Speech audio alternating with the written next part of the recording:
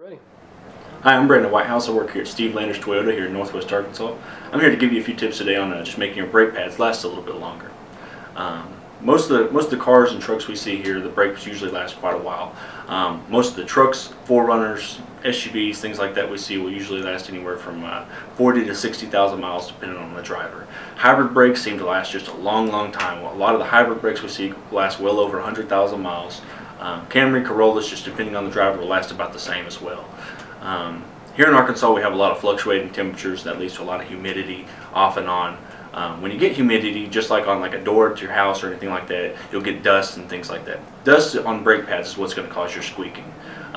When you get humidity, you're going to get moisture, dust is going to settle on that, so you get some squeaking, things like that. So you can have some squeaking on brakes and still have a good brake pad, but when you come in for your multi-point inspection on your vehicle, we will always check those things out for you. Tips to just last a little bit longer on them. When you're coming to a stop, just make sure you get on your brakes. You don't have to slam on them or anything like that. Come to a stop, rest at the stop. You don't have to ride your brakes to a stop or anything like that.